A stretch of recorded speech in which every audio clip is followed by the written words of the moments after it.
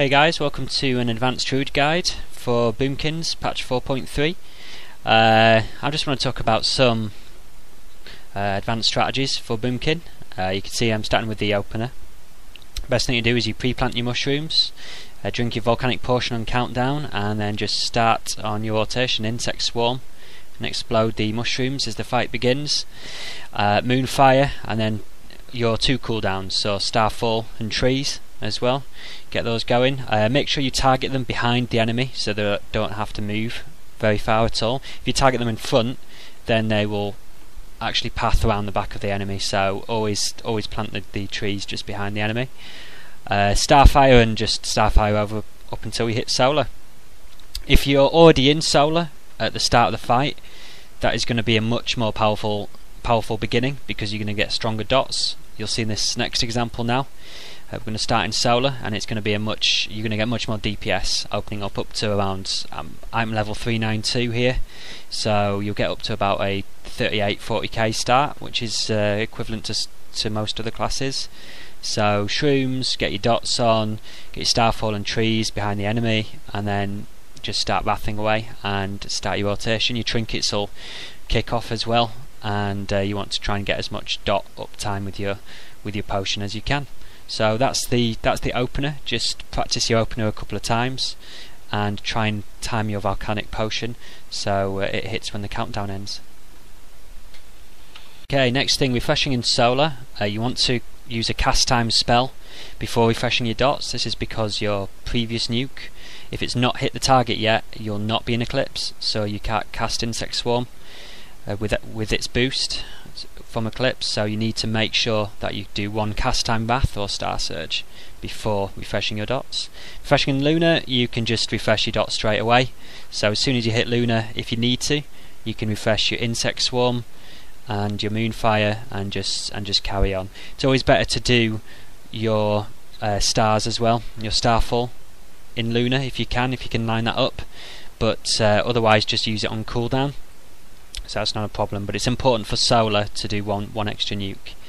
The Eclipse race, if you've got like Insignia of the Corrupted Mind or any haste trinkets, you may be able to get from one side to the other Eclipse. So you'll see here that I'm just racing to the other side. I just don't make it, but it's close, and a lot of the times you can make it. If you've cast a couple of nukes before your trinket kicks in, you can pretty much make the full length and refresh your dots from the haste trinket as well.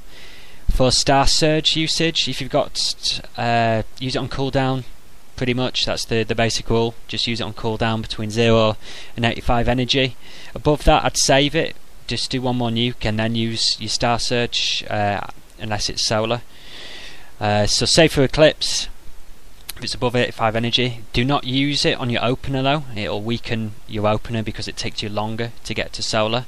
So this is for any time apart from when you're opening the fight. So make sure you get to solar as quick as you can when you're opening the fight.